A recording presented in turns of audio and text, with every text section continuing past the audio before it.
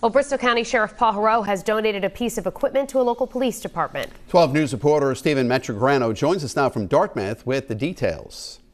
For decades, this command center has served the Bristol County Sheriff's Office, but it will soon have a new home.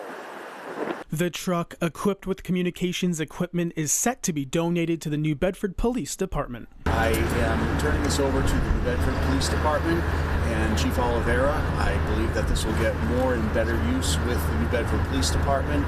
Heroux says this was the second piece of equipment that he has donated. First piece of equipment was the Ford Expedition vehicle that the previous sheriff was using. It was, having been the mayor of Attleboro, I knew one of the needs of Attleboro, so I donated that to the Attleboro Police Department for the use of their cadets. Often used at major responses, the mobile command center features both new and old technology, including a VCR player. Inside, you'll find a large flat-screen TV with seating in the back, used for surveillance and video purposes, and radios and communication devices throughout the entire truck. There's also plenty of counter space and a narrow pathway to take you to the front where the lights and sirens are controlled.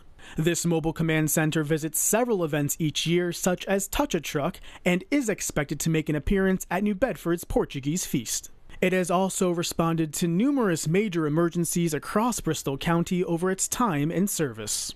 It's really not just about our agency, it's a machine, a vehicle, a response unit, so it can be used for so many different things.